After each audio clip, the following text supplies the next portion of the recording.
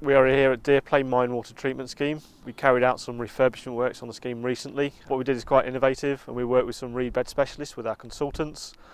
Basically the reeds were growing where we didn't want them to grow, and we've since transplanted them into positions where we need them to grow to improve the treatment. And this is a result today where we've been out with the reed bed specialist to see if we can establish the full flows through the scheme, which we can, and hopefully by September we'll see the positive results of the work.